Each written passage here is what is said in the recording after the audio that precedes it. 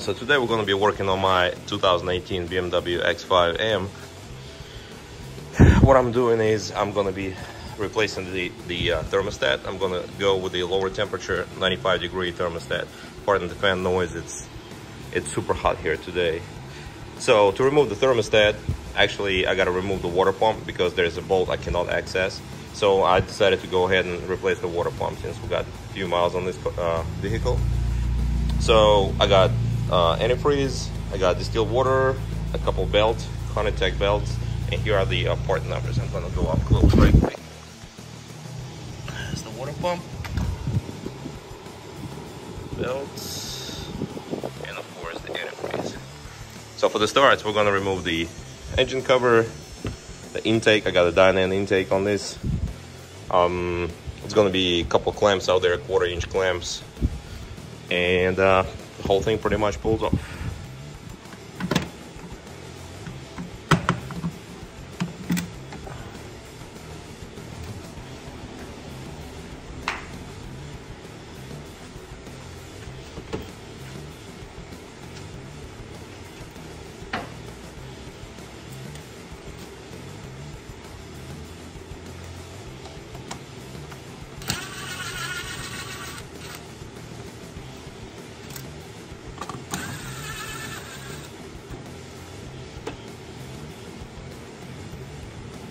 Unplug the mass airflow sensors. The little tab you gotta slide out the way.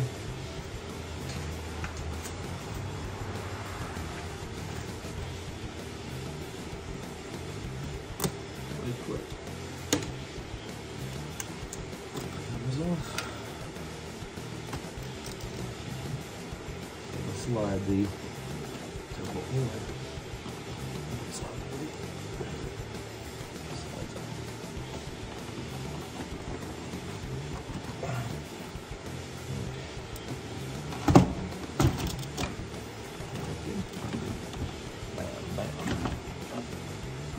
So now we got to take this cross brace off.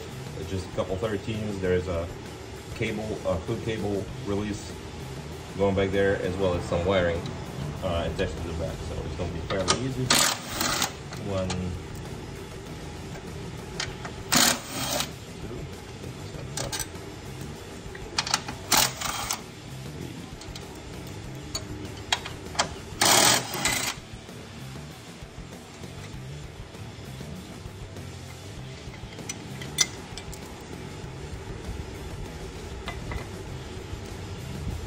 right here.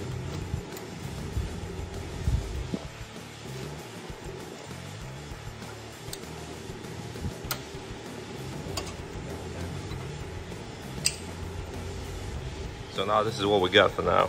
It's the brace out. We got to remove this engine cooling fan out the way. It's not going to be too bad to remove. So you got this water line going crossways. It just unsnaps here, here, there. And then, let's see, focus. Okay, this is what holds the place right there. The part right there is what holds it in place. You gotta unsnap that right there, and the same is gonna be on the other side as well. Okay, so I got the fan out of the way. It was a little bit of a challenge, nothing too crazy. So something to pay attention to. There's that plug, there's the fan plug on top, and there's another, like a wiring harness that's attached to the fan. And there's also, okay, so this little, yes, and this the top hose is also what snapped into the fan.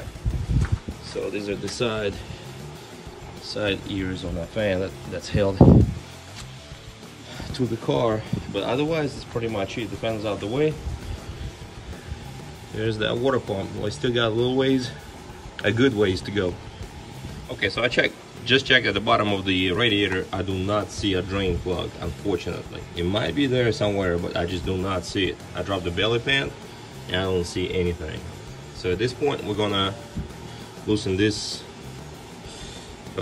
this hose. I guess it goes to one of the turbo cooling lines, and we're gonna loosen this sensor there, and I will probably start taking this belt off.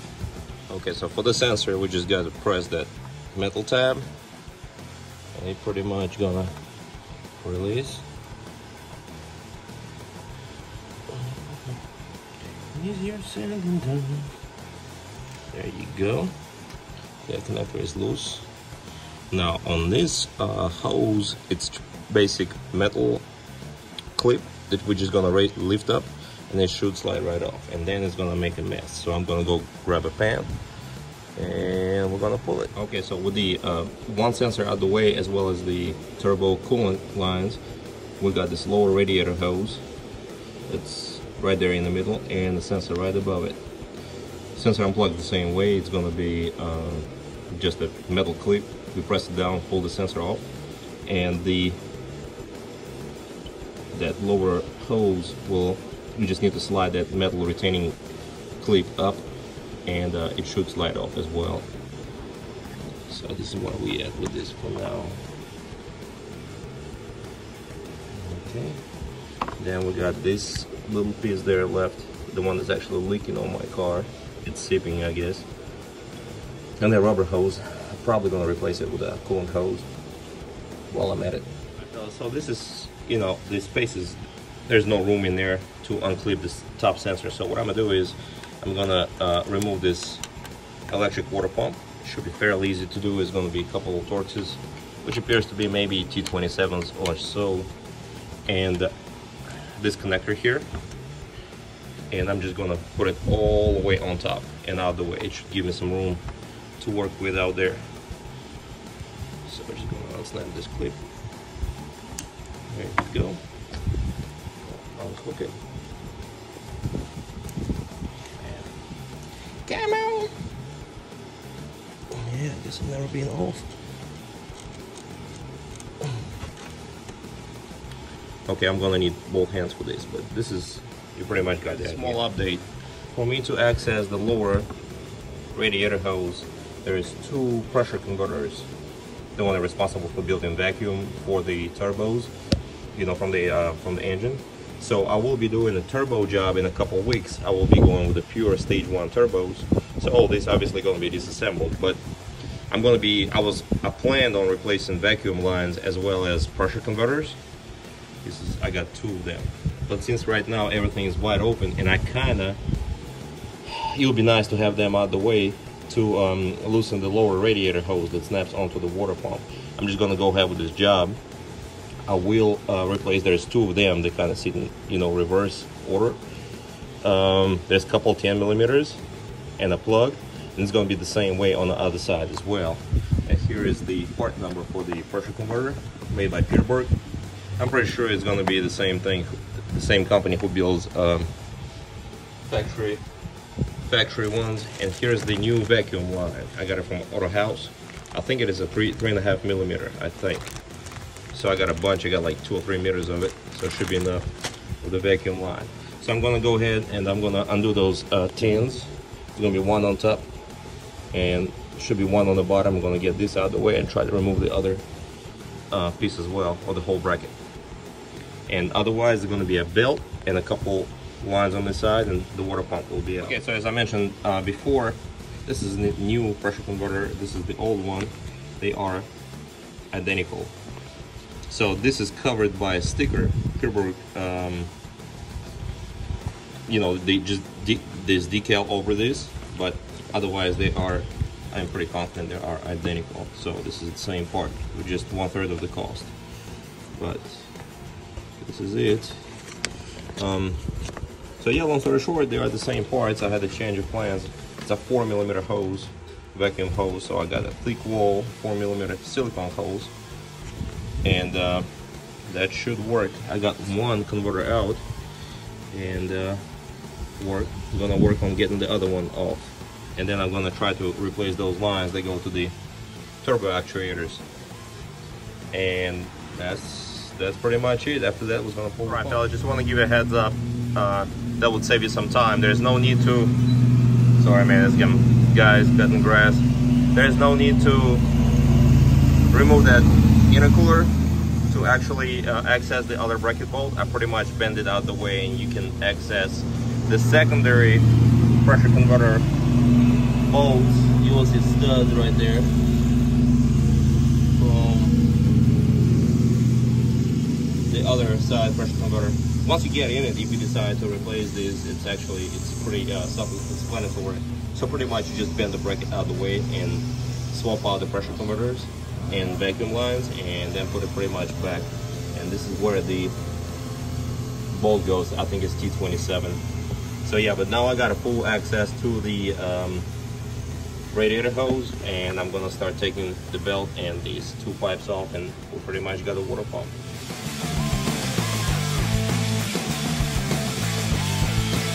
Alrighty, so here's the pump. Here is the belt tensioner. Okay, so it's taking T60 Torx bit, the biggest bit in my kit, and you pretty much, I think you're gonna move it. You're gonna need a big breaker bar, and you're gonna move it, I think, clockwise. We'll see.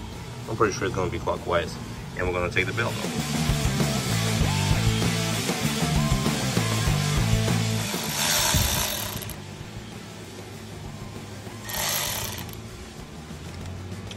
Okay, so we're just taking off all these bolts. I'm gonna get an extension, but it's gonna be a few bolts all around, different lengths. Just pay attention which one goes where. You can actually put them in the new pump, so you know. Pump should be loose. Kind of stuck on there. I'm just gonna give it light pry. Nothing too crazy. Don't wanna break things. Maybe against that neck a little bit.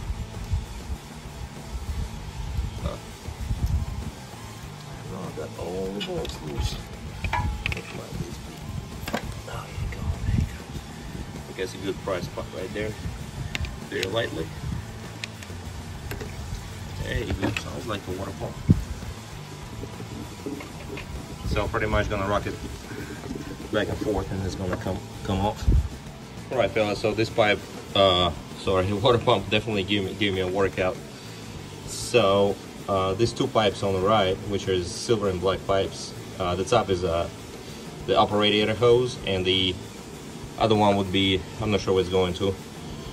So anyway, they were just them rubber O-rings were straight up stuck on it.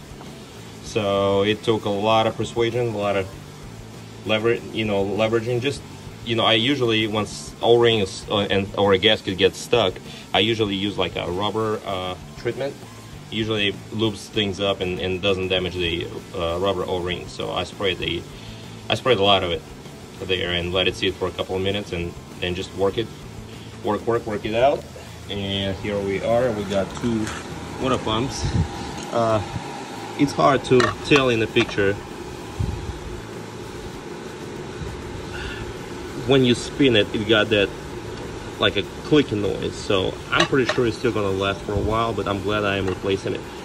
I'm primarily replacing it because of the thermostat, because it is super hard to remove the thermostat without removing the water pump. So might as well, if you got it off the car at my mileage, might as well just get it done. So this is it. I'm gonna clean up all the maintenance surfaces. I'm gonna swap out the AC belt, and I'm gonna start putting things together.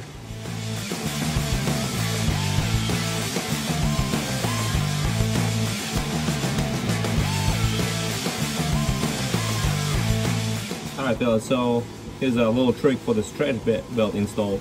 The AC belt right there is a stretch belt. There's no separate tensioner for it. So a lot of people use a special tool, and I got a special tool as well. Well, first of all, to remove the old belt, I pretty much cut it. But here's the install tool for the belt. Remove and install. But it doesn't work in this application because the AC clutch sticks out so far, as well as there's a grooves for the regular belt. So this pretty cool stuff here is actually, see the arrow kind of looking on the left. I remove all the bolts. There's a, I think E12 or E14 external Torx bolts. I remove them. This is the last bolt right there. And actually the pulley will slide towards where the arrow is. So it will allow you the slack I will show you just right now. So I'm gonna remove the last bolt. It's actually a pretty cool thing I just learned just a second ago myself. It will slide, but it will still stay on a pulley, on the main balancer. So you see it slides and it allows for the slack to install the stretch belt. So what you do is you will throw this stretch belt on. I think I need to actually start it here. I put the stretch belt here and run it over the AC compressor. And then you use the big socket, which is, I'm using 1 and 1/16, but I think it's actually 27 millimeter, but we're just kind of rigging things up here for now. And we're gonna turn the engine, it's gonna turn clockwise looking at it. We're gonna turn the engine over, and that pulley will stretch the belt and it will move in its place. And once the arrow is not, to install the belt, the arrow gotta face the AC compressor. But to actually tighten those external Torx bolts back up, the arrow gotta be facing the other direction, the opposite direction. So it's actually pretty cool, and I hope it's gonna help a lot of y'all. Instead of fighting here with a screwdriver, chancing damaging the pulleys, chancing damaging the belt, we are actually in good shape now. Okay, so more heads up about this stretch belt. So once you get the arrow, facing the AC compressor, I strongly recommend putting the belt over the main pulley, like these grooves, and then just use your fingers, and I kind of use this plastic wedge to throw it over, kind of work it on the AC compressor. If you try to go the other way, it's not gonna work. Believe me, I've been fighting here and sweating for 20 minutes. So yes, you get the arrow lined up, towards the compressor. Loosen all four of these E-Torx. It will slide. Put the belt on the main pulley, then work the belt onto the AC compressor, and then rotate it 180 degrees. This arrow gotta be opposite way from the compressor, and you're gonna install those bolts back in, and you're good to go. Everything else is gonna be straightforward, hopefully.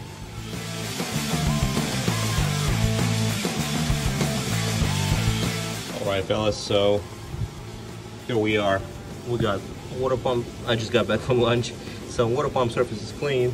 I'm going to lube all the O-rings and all this inside of all those plastic pipes for the water pump to go on, slide on easier.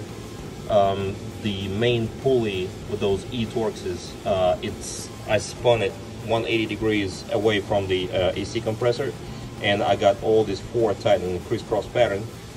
And so we're gonna lube this thing up, and we pretty much gonna be ready to install the water pump in just a few.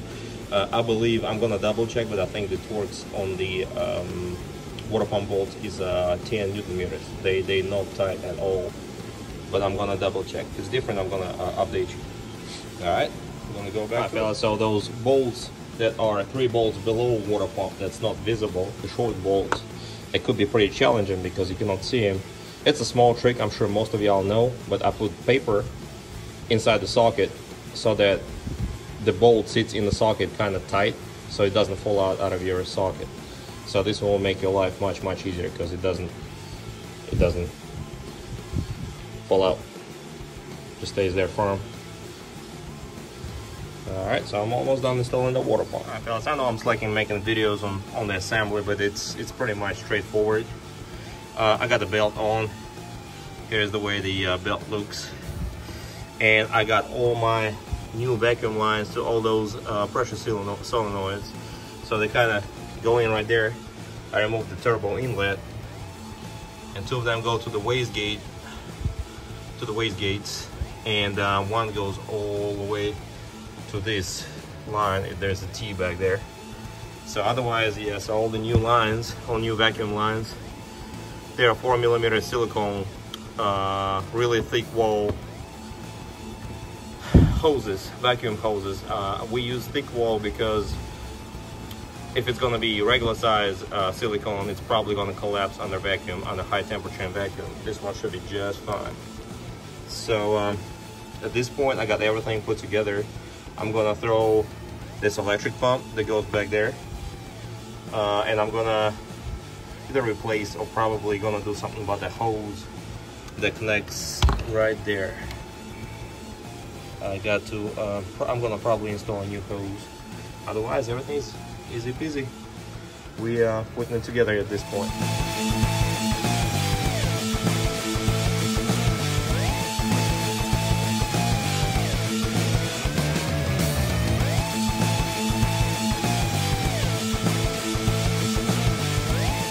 I'm sorry, my phone died. So I got pretty much everything buttoned up, just ready for the intake. I got the brace on, I got the fan on. Fan been fighting me. Just make sure your plugs are in and the fan is spinning freely. There's nothing in the way. Make sure all the hoses are routed right. I use those just warm clamps till next week. Hopefully next week I will be installing my turbos, the pure stage 1 turbos. So just, you know, maybe comment if you want to see a more detailed video, or the way it is pretty good. I only got so much time. I actually got full-time job and baby on the way. So I'm just trying to, you know, help the community as much as I can. But this is where we at with the water pump replacement, pressure converters, vacuum lines, and belts. So we actually did a good bit today. I'm gonna throw the intake on, shouldn't take but just a minute. I don't see any leaks under the car as of yet, but you know, you gotta bring it up to temp, of course. The car is designed to bleed on itself, but you know, just keep an eye on it, and obviously just check the coolant level for, you know, a few more trips, a few next trips. At this point, I'm gonna go get the intake on, get those clamps tight, and see what happens. I'm gonna crank it up. All right, fellas, so I got the car running. That's the old antifreeze. Doesn't seem to be any leaks as of right now. I'm waiting for thermostat to open, but at this point everything seems to be pretty good. Just a couple things to mention. I run my coolant, my antifreeze, about 60 to 40, 60 water, you know, distilled water, 40 actual coolant. I live in a hot climate, you know, I live in Louisiana, so it's stupid hot here. Right now it's probably 110. Another thing I want to mention is definitely for the first few days, keep an eye on the coolant level. You know, every time you drive somewhere, just pop it open, and carefully, of course, and just check the coolant level. All in all, not bad of a job. I would say probably 6-7 hours. It took me a minute to get those pressure converters, pressure solenoids, and the new vacuum lines ran and cut and trimmed, and it just takes a few extra minutes. Not bad of a job, but definitely you got to know what you're doing, because this here is, yeah, it's no joke. So as I mentioned before, we did belts, we did blue solenoids, vacuum lines, and we also done water pump and a lower temperature thermostat. I got my thermostat from ECS Tuning, I think, and it should open at 95 degrees, which I'm gonna, you know, get in the menu and actually see where we at temperature wise. The wise, not bad of a job, and hopefully someone of y'all gonna be able to use this step by step. I think I did fairly detailed process, so y'all enjoy and be safe out there.